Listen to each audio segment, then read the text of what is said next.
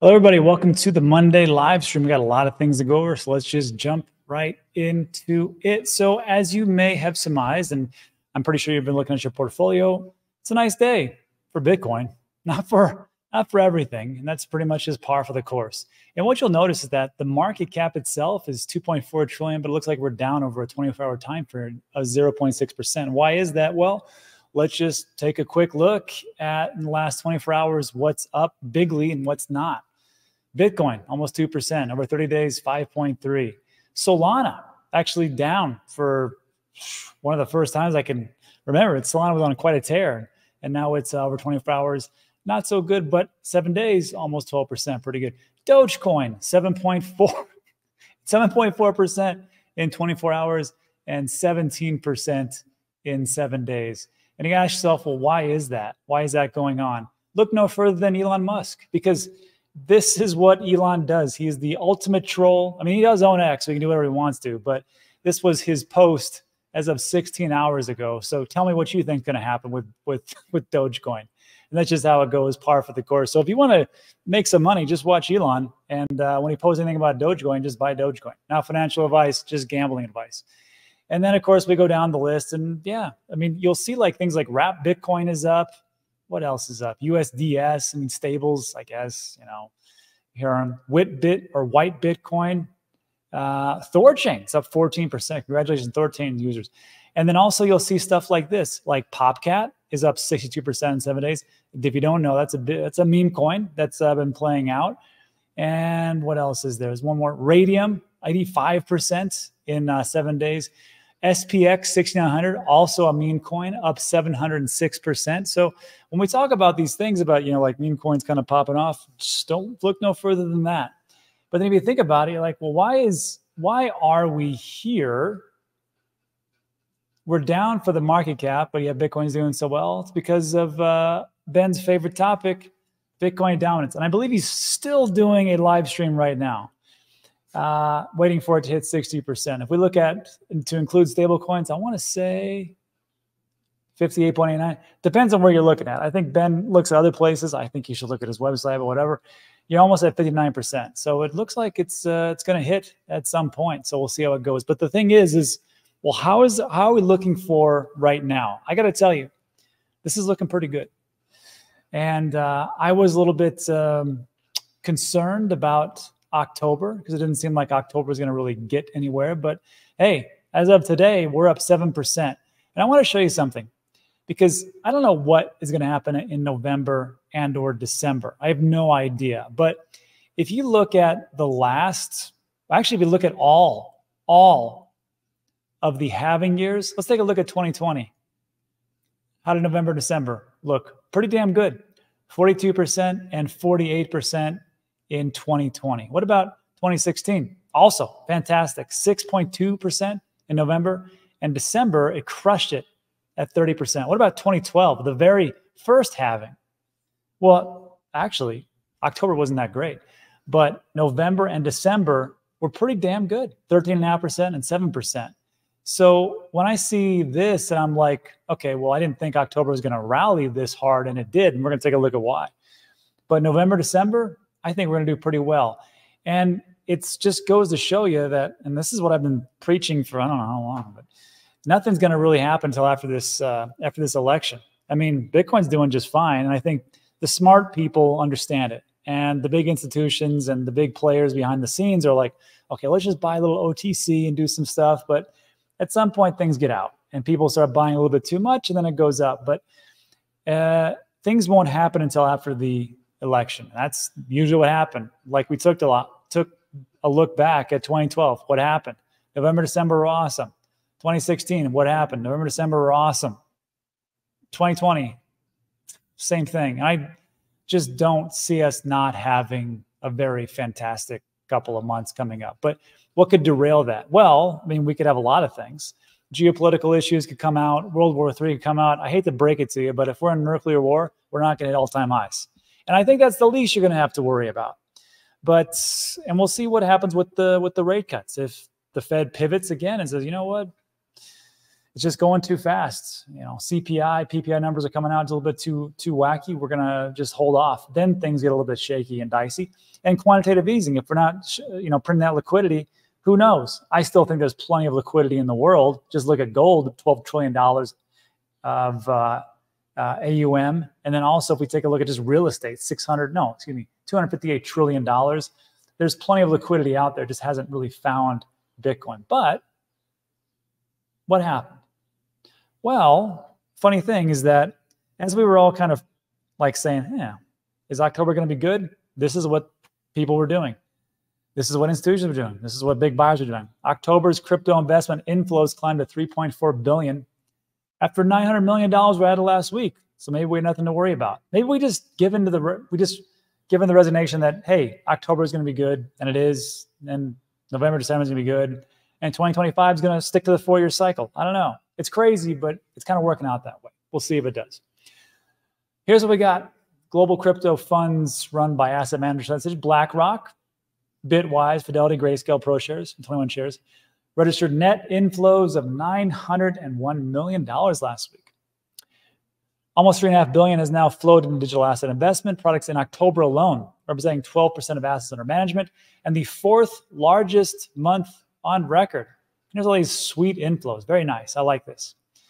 Bitcoin-based funds almost entirely dominated. I'm going to read that again. Bitcoin-based funds almost entirely dominated. That's the whole point of this.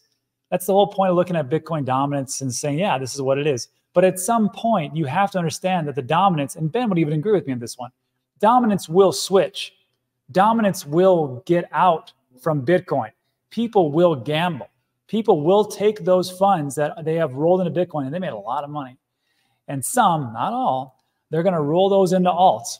And those are going to be large cap alts. And then they're going to go into small cap alts, and they're going to roll right back into Bitcoin. I'm not saying that's how it's going to happen, but that's how it's played out every single cycle so far. So we'll see if it actually retains that. But that's just how I see things. I could be wrong. Anyhow, Bitcoin-based funds dominated, $920 million worth. Short, and this is interesting. Short Bitcoin positions also saw a minor net outflow of 1.3 million. Wow, finally the bears might be giving up. Blockchain equities and Solana products also registered weekly inflows of 12 million and 10 million, which isn't that much. I get you, right? If you don't like Solana, you're like, that's lame, Rob. I don't care about that, but it's something. We're going to take a look at inflows and outflows. In comparison, Ethereum-based funds returned to net weekly outflows of 34 million as the ETH ratio fell to its lowest level since April 2021.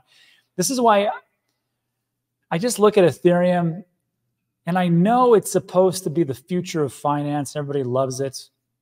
I mean, not everybody. It seems like it's kind of losing favor. And I just wonder if this is like Ethereum's MySpace moment, where it was really big in the beginning and people really wanted to build on it. It's going to be awesome.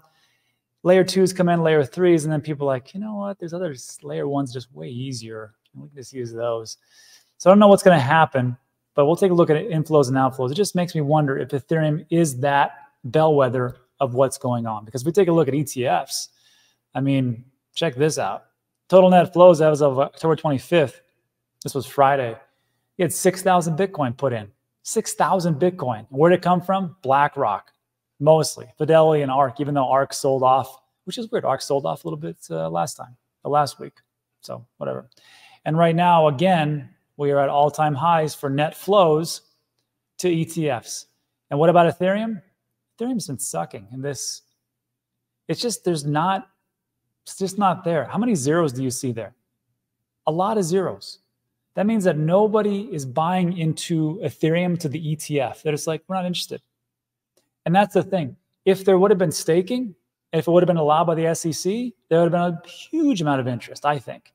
But Gary Gensler and all his wisdom said, well, no, we're not going to allow that to happen. Like, okay, fine. We'll just have this out and see how it does. And it sucked. It's been bad. It hasn't really worked out.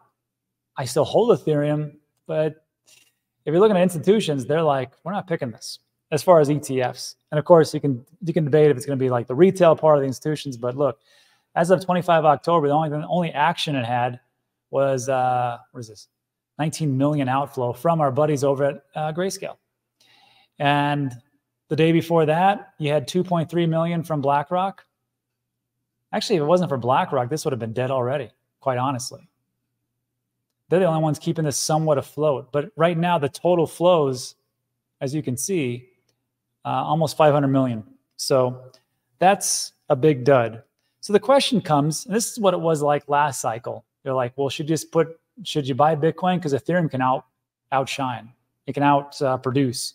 And should you get in some other smaller caps? There was a nice article from Fool.com, Motley Fool, which some people still read, I guess.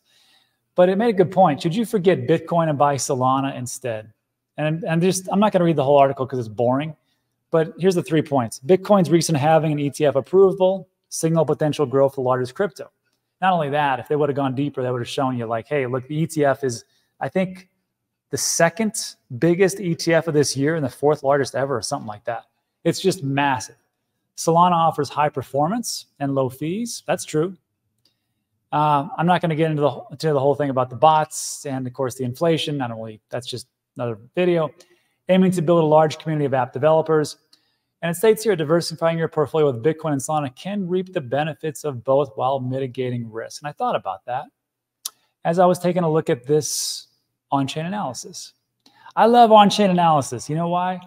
Because you can make it whatever you want it to be. All you got to do is cherry pick some data. And I'm going to have you do your own research. There's a website that this was taken from. It's Artemis. But I wanted to show you this. It says Solana, and it talks about Solana leads all blockchains with the highest daily net inflows. And it's true. In one day, Solana overtook Arbitrum, BNB, Clayton, Sui, Phantom, and everything else. What the hell's Ethereum? Oh yeah, Ethereum's down here. Look at that. Its outflows is like 30 million.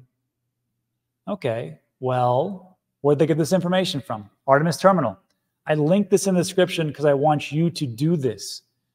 See, it has top 15 inflows, top 15 outflows, and top 15 net flows. The period is one day. Absolutely, it's true. Solana, awful. Awfully big, I should say. That's the net flows. So let's back up. Actually, come over here. Come over here with me. Top 15 inflows. Let's back this up. Let's go 1 month. Ah, different picture, right?